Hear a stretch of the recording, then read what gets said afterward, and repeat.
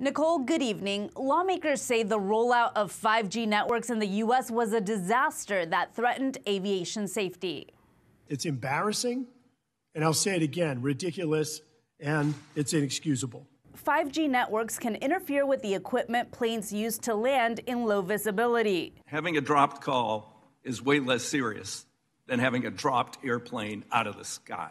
Both Democrats and Republicans chastised the FAA and FCC for failing to work together or plan in advance, even though they knew about the potential problems for years. Oregon Congressman Peter DeFazio said telecommunication companies complicated the problem by trying to keep the location of their 5G towers secret. It can't be proprietary data. You can't just plop one down next to a critical approach into an airport. In late December of 2020, the telecommunication providers reached an agreement to share data with the FAA and then launched their services with restrictions near airports with low visibility. And while we have avoided significant disruption to commercial aviation, we recognize that some communities and operations have been affected. While serious problems have been avoided, lawmakers say they remain concerned about the future because that agreement between the telecommunication companies and the FAA is only in place until July.